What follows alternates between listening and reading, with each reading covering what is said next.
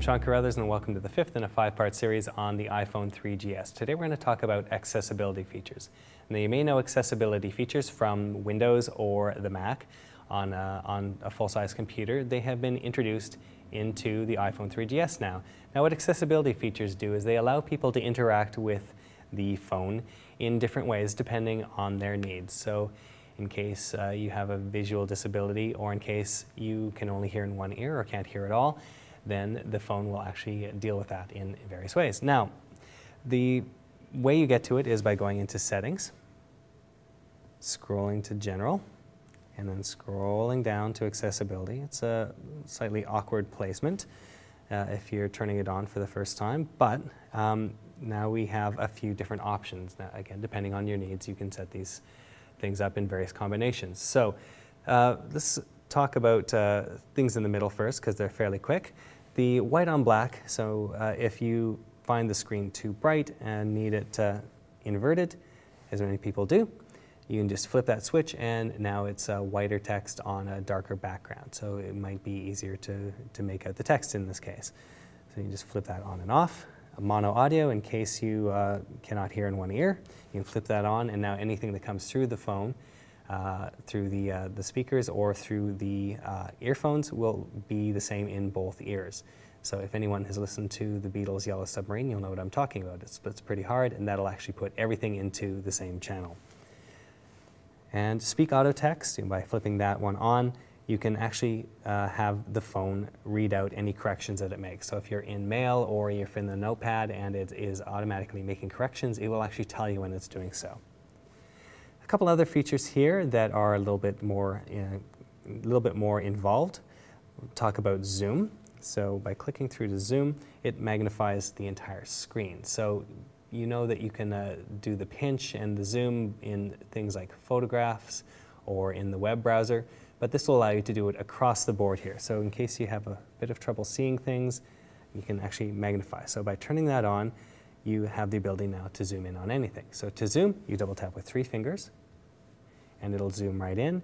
To scroll around, you do this with 3 fingers, and to change it, now this one is a bit tricky, you double tap with 3 fingers and then hold and move it around up and down, and it'll actually change the size. So tap, tap, and then you can actually zoom anywhere between 100 and 500% on this. So if you really need to get in close, by default it's 200%, but you can zoom way in or back down to the regular 100%. So that's the zoom feature, and you can do that anywhere on the iPhone. So again, it's not just on that zoom screen. You can actually go in here, double tap and zoom in, scroll around, or zoom out. Oops, and we don't need to see that. So triple tap to get back out, go back into Settings, and we'll disable that again. Now, getting used to some of these for the first time can take a little bit of work, but once you have this down, you're good to go. Now, the Voiceover feature is for people that maybe can't see the screen at all.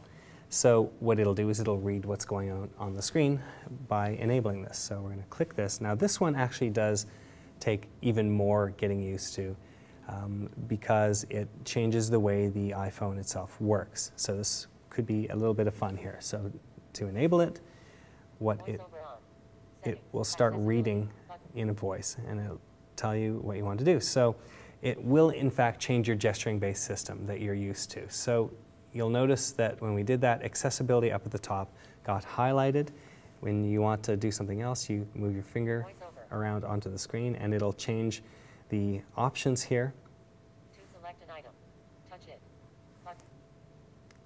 To tap the selected item, double tap. Button. Like that. So you'll notice you can't actually just flip it off like you would under normal circumstances. Now what you have to do is you need to find it and hold it, and you need to double tap on things. So instead of flipping the switch, you actually double tap on the switch itself. So now what that will do is it will do that anywhere else on the iPhone again as well. So you go back to your main screen. And so again, you double tap things now to open. Calculator. Double tap to open. Compass. Shazam. Double tap to open. And again, you just Calculator. double tap now. Double tap to open. Double tap to open, and there you go. Calculator. Result. 37.1. Text field.